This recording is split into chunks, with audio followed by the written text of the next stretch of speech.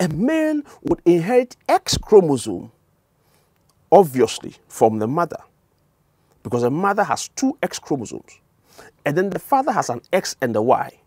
And for us to have a male, is a Y that must be produced into fertilization with that X which is coming from the mother, giving us an X and a Y for a male. Now, short segments at either end of the Y chromosomes are the only regions that are homologous with the regions of X, the short ends. And so the rest differ remarkably.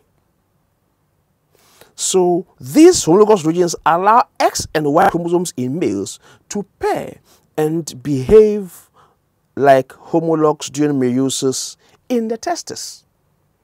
Of course, that is where the production of sex cells occur in males.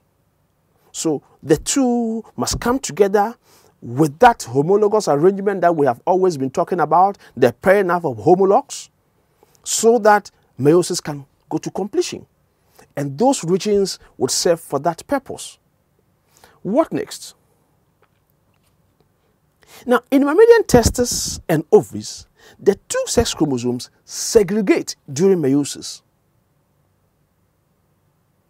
So when we have the 23 pairs, first meiotic division will separate these homologs, which are now in the sister chromatids stage, and the second meiotic division will separate sister chromatids as well.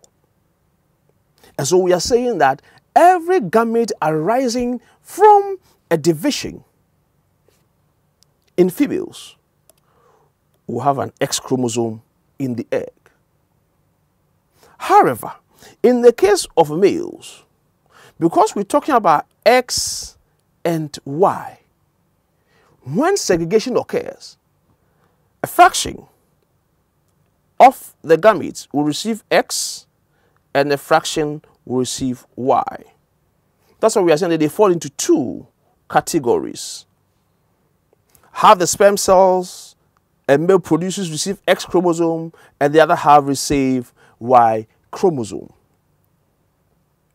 And so those of you are males out there, it's as a result of a successful fertilization between the X gamete, egg, and the Y containing gamete, the Y from the sperm, that brought about a masculine feature, and females X and X.